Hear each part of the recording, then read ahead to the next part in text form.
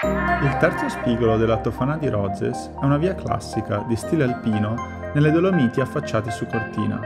Si compone di 17 tiri per un dislivello complessivo di 780 metri con difficoltà che arrivano al quinto grado.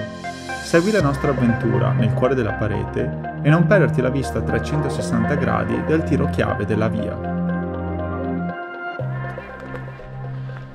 Sono le 5:40. Barison sta andando via come un treno e siamo sotto la Tofana di Rozes. Qua vediamo che sta albeggiando, il sole non è ancora uscito, però sta già illuminando la parete della Tofana.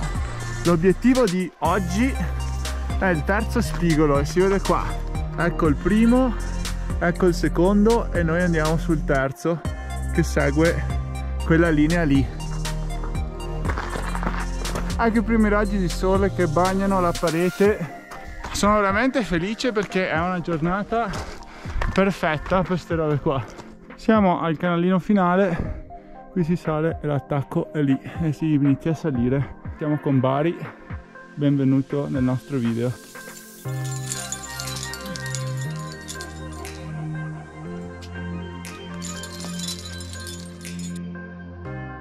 Si parte subito con dei passaggi impegnativi e un tetto che spesso si trova bagnato. Eccolo che arriva. Ha capito che bisognava andare di qua. Bravo. Bravo. E adesso dalla seconda sosta andiamo su dritti. Questa è semplice.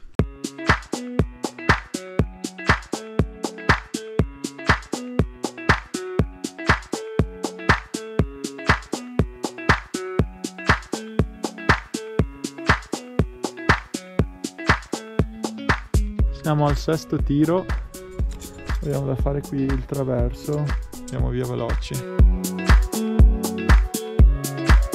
Qui stiamo salendo il traverso del nono tiro che si fa praticamente a piedi.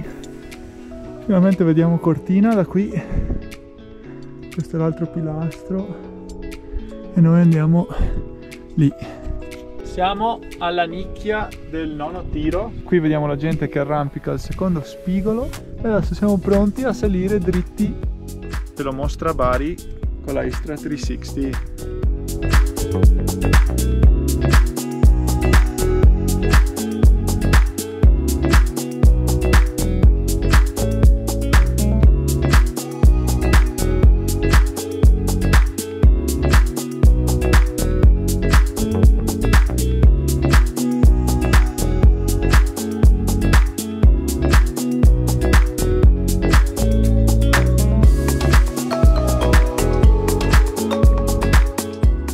Eccolo che arriva.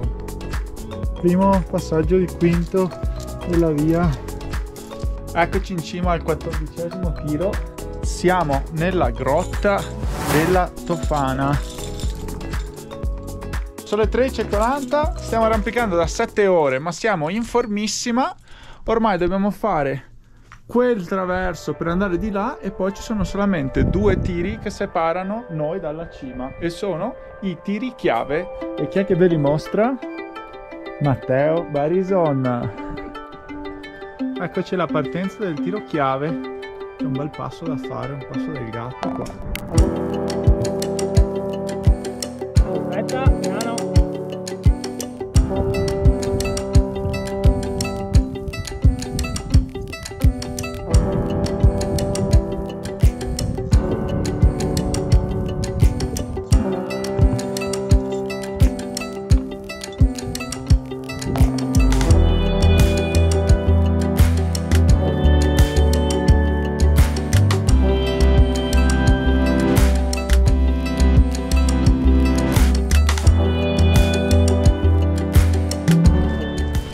Eccomi all'arrivo, è da 8 ore che arrampico, mi viene tristezza a pensare che sia già finita.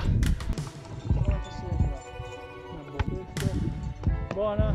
Giornata strepitosa, ci abbiamo messo 8 ore e 20, la via facile da trovare, avevo 7 friend con me, li ho messi giù praticamente in tutti i tiri, chiodi pochi e vecchi.